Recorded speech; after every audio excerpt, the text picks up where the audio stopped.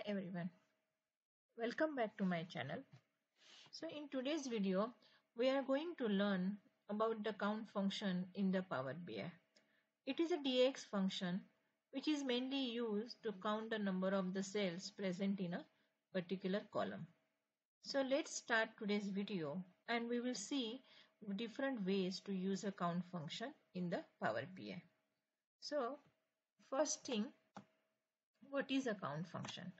The count function is mainly used to count the number of the rows present in a table, and that rows has a some value, mean it doesn't have any blank value, or you can say it should not has a non-blank value.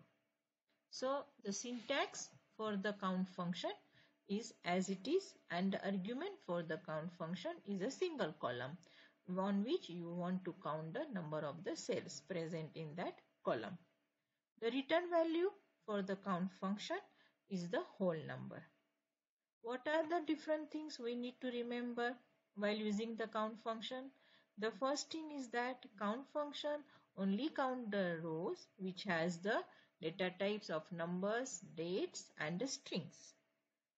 Then the second thing is the count function doesn't count the rows whose has the value blank. And in the count function, blank values are getting skipped if the data type is int, and it is not getting skipped if the data type is text. I will show this practically as we go further in the Power BI. And the last thing is that it doesn't support to the logical values, but it can count it by the count a functions. So let's see what is a count a function. Count a function is the similar like the count functions, which is also helpful to count the number of the rows present in the specific column. It has the same syntax as a count function. It also returns the same values like as a whole number by the count function. But the main difference is that it helps to count the Boolean data types values which it doesn't support by the count functions. And it supports to the all date type of data types, then text, strings, okay, and it doesn't find any rows if it contains the blank value. That is as similar as the count functions. Now, before going to the next function, COUNTX function, I want to show you one interview questions we specifically ask in the Power BI interview. The question for that is that what is the main difference between the count and the COUNTX?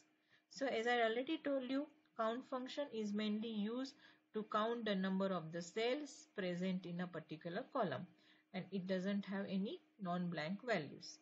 But the COUNTX function is mainly used to count same like a count functions, but in that they also have the second argument which is maybe any column or the expression on a particular table. So here the main difference between the count and the COUNTX function is that here only one parameter can provide it, but here you can provide the two parameters, and here in the expression you can provide the filters on this specific table. I hope you understand the difference between the count and the COUNTX. It is one of the most important interview question in the Power BI interview. So I will explain you in a more detailed COUNTX function in a page. So we go to the COUNTX function. So as I told you, the COUNTX function count the number of the rows present in that, and it also has the expression you can also provide in that. Its return value is an integer. What are the things we need to remember while using the COUNTX function? That the first argument is always a table, and the second argument is the column or the expression. In that expression you can provide the filters also. COUNTX function support to the value, date, strings, and it doesn't count any value if it contains the blank value. And the main thing is that as similar like a count function, it also doesn't do the logical values. but it is getting supported by the COUNTAX function. The COUNTAX function is similar to the COUNTA function. It is also have the two parameters as the COUNTA functions, and it returns to the whole number. What are the things we need to remember here? It is a similar like a COUNTA functions. It supports to the all the data types as a COUNTA function has, but at the same time it supports to the logical values whose has a in the particular column. So we learn about the four ways to use the count functions. Count A, count AX, count AX. I summarize all the count functions in the one table to understand in a more better and a simple way. So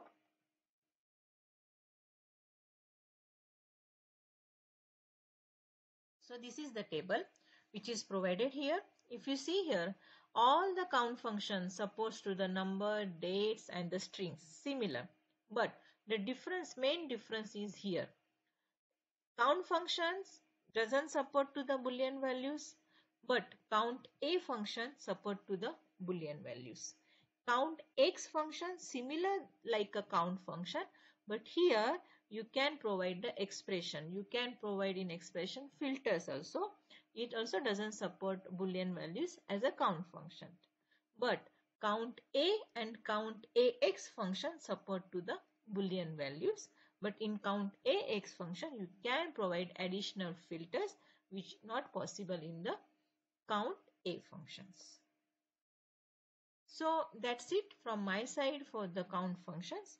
I will show you practically how we can use count functions in the Power BI. So let's go to the Power BI. In Power BI right now, I have already loaded my database. So if you want to use the same database, you can check my video description where you can see the link to download this database. So I use table as a visual and I loaded my database here. This is the different data types. This is a text data type, this is a date data type, this is the integer data type, this is the profit which is the blank column here, and this is the Boolean data type. So we will see step by step how the count function supports to the all the data types. So I already executed one count measure on this serial number column. So if you click on it, it will show you the count function on the serial number column of the sales table. So I just want to show you the result which we get it after executing the count function on this column. So I took the card as a visual. Let me make it small.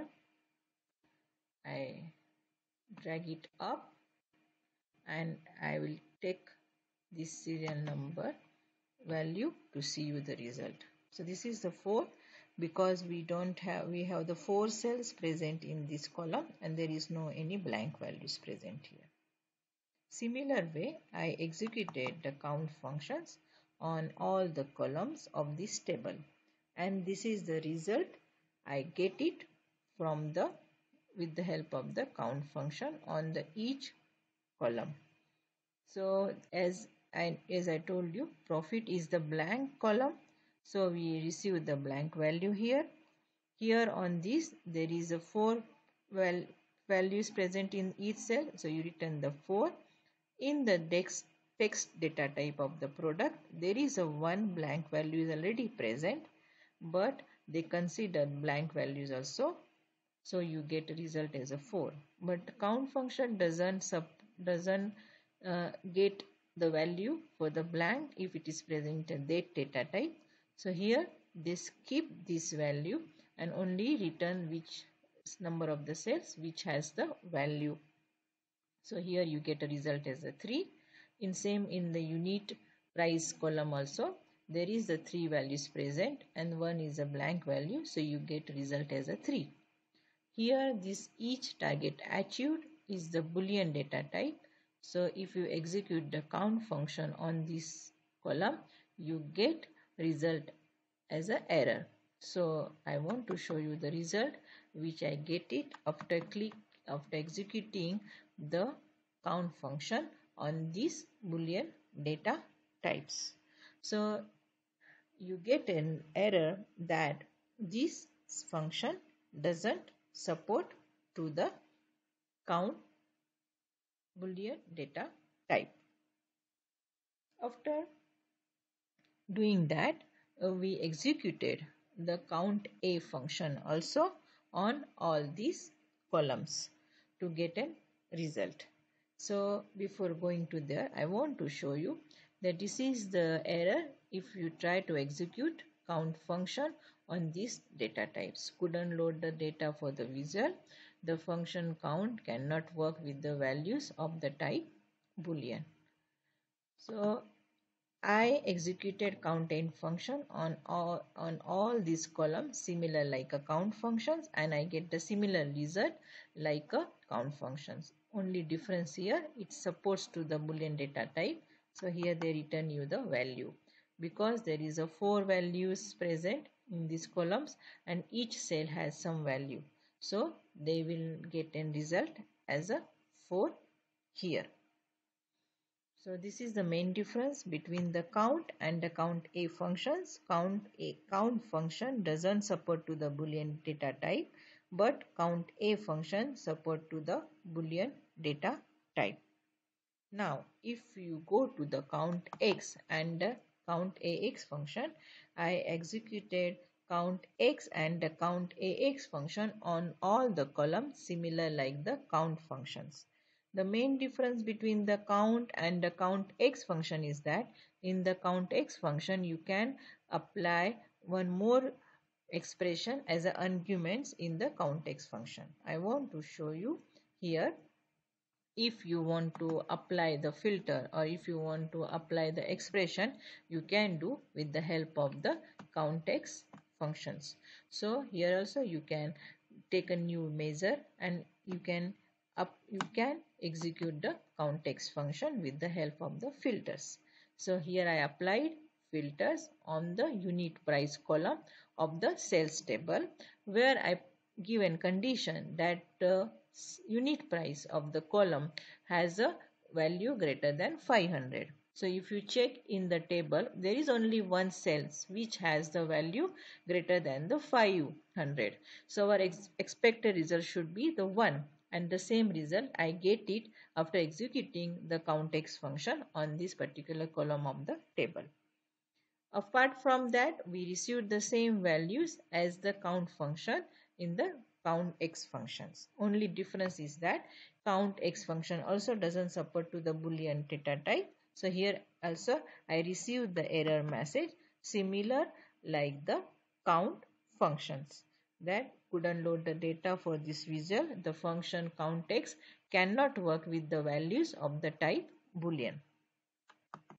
In the COUNTX function, we can also apply the filters as like a COUNTX functions, and COUNTAX functions also return the same value as the COUNTX functions.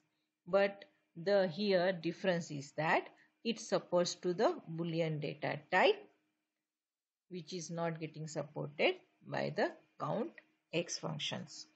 In COUNTAX function also you can apply the filters with the help of the measure and you can get a result as shown here. So similar like we are getting the result like the COUNTX function here. So the main difference between the COUNTX and the COUNTAX is that in COUNTX doesn't support to the Boolean data types, but COUNTAX function support to the Boolean data type. So that's it for the today's video. I hope you can understand the difference between the different count functions and the different ways to use the count function in the Power BI. We will explore more DX functions in our upcoming videos. If you are new to my channel, so please subscribe to my channel so you will get an update for the new upcoming videos. Thank you so much for watching this video.